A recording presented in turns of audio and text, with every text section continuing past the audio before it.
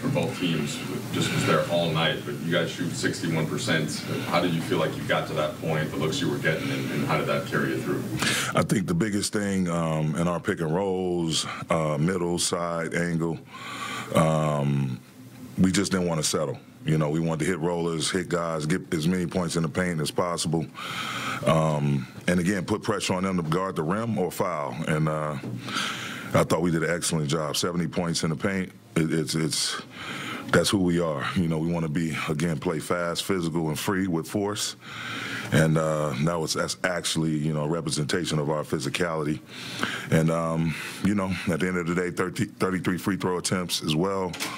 But guys just not selling, attacking, staying in a constant attack mode and spraying it out, you know, when you can't, when things aren't there, you draw a crowd.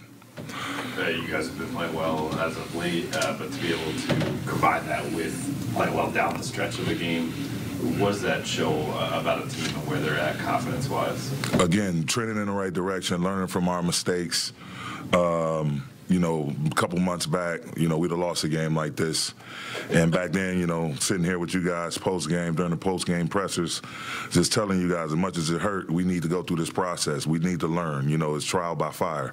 So I think just all those experiences is causing us to be more conscious on offense, not just throwing away possessions late in the game, being deliberate, knowing who we want the ball to go to, knowing what actions we want to get into, know what combination of players we want involved in the actions, and the same defensively, you know, really digging into our matchups and switching them up at times to try to create some indecision by the opponent. But at the end of the day, like everything we've gone through up to this point this season, I think has been a huge education for us to trend in the right direction here currently.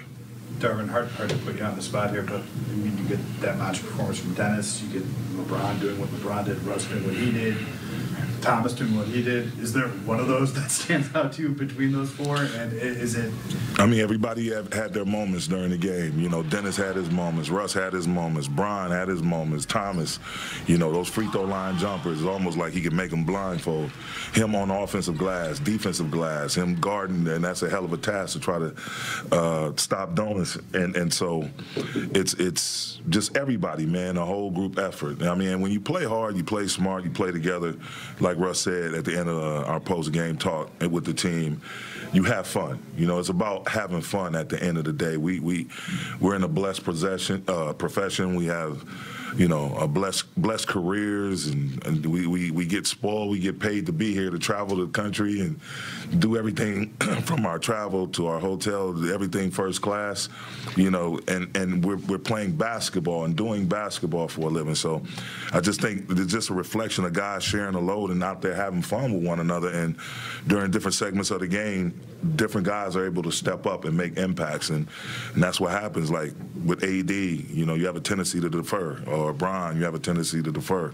But, you know, Thomas, as you mentioned, Russ, Dennis, everybody stepping up. K. Nunn last night, you know, everyone is stepping up and trying to hold their part of the rope and all pull in the same direction. When LeBron said what he said in Miami about losing and that not being in his DNA and not being good, like, that can cut a couple different ways for a team. You guys haven't lost since. Is there any correlation, do you think, to the way guys have responded to that loss in Miami and their leader kind of talking that way after the game?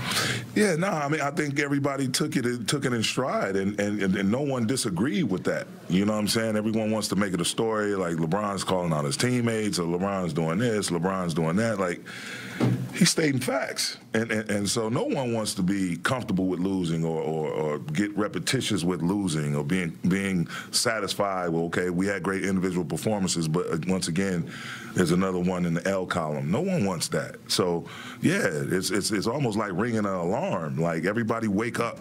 It's wake up. It's time to get over ourselves, buckle down, and compete as a unit on both sides of the ball and do what it takes, man for man, hold ourselves accountable for the group. not for ourselves, but for the group. And, you know, we've, again, been trending in the right direction ever since. And, guys, you see guys, their competitive juices and how they sustain their competitiveness throughout the 48-minute game, you know, it's paying dividends. And I think that had a lot to do with it. Him just, like I said, not calling anybody out, but ringing an alarm. Like, we need to be way more competitive than what we are at this current moment, and we've been that these last 5 games.